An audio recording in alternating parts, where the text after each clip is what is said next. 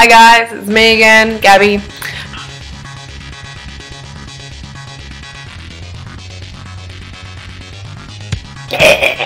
It is 11:45. I don't feel like doing anything today, so I'm just gonna hang around in my pajamas. I get my wisdom teeth out on Friday, and I am not looking forward to that at all.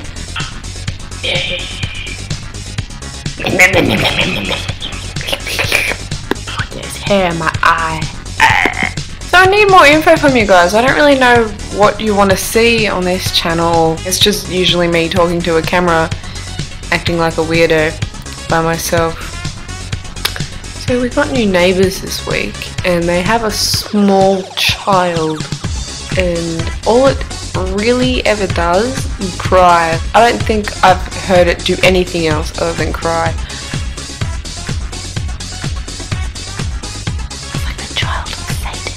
Oh, young sensei, I shall teach you the ways of the mountain goat.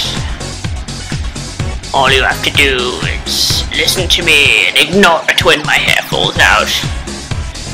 That is rule number 1. There are people walking outside, and they keep saying things. Oh, I'm scared. My oven's making funny noises.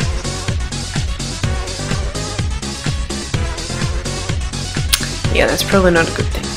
I started watching the Batman movies from the beginning, and they were really good. The Tim Burton ones were fantastic. Like,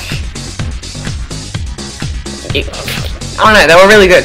And then I got to Batman and Robin. I couldn't comprehend what was happening. George Clooney as Batman. Who thought of that? No. Like at number 3, I could handle Robin coming into it, and I thought, yeah, that's alright. He's alright.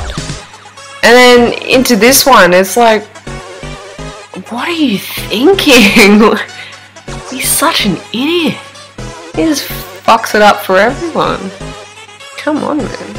That and the fact that they've had 3 different Batman in the space of 4 movies. Can you stay consistent, please? You're confusing the crap out of me. Imagine how poor Alfred feels. He's the same in every movie. Like, he wakes up every morning and there's a different Bruce Wayne in his house. He's probably thinking, who the fuck are you? When did you get here? But yeah, anyway, those Batman were really good and I really enjoyed those, except for, of course, Batman and Robin. That was shit. My boyfriend and I have established that the Dark Knight trilogy is really just a documentary on Christian Bale's wife, because we all know that Christian Bale really is Batman. I mean, just come clean. You're not fooling anybody, okay? I'm on to you. Oh, that looks really weird.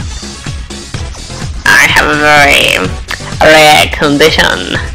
It's called gum lip. Do you think I'm sexy? Alright, thanks guys. See you later.